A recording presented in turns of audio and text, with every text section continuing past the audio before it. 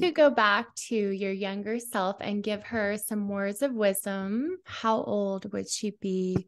And what would you say to her? Wow.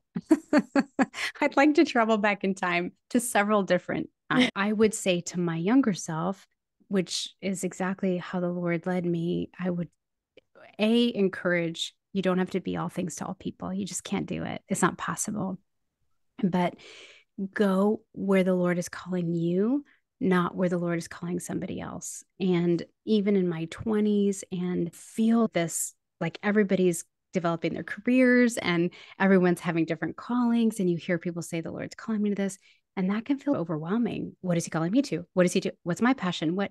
And I would just say, seek him first. Seek him first, and the rest will come. And I would say that to myself as a young kid. I also would have told my early eating disorder self, this is not solved overnight, because I kept feeling that I was failing because it wasn't getting better. And I wish I could go back and tell her, it's not solved overnight. It's okay. It's okay. And I tell that to all my sweet girls that come in here, but I wish I could tell myself that too. That's great. And to hold ourselves to a standard of grace, not perfection.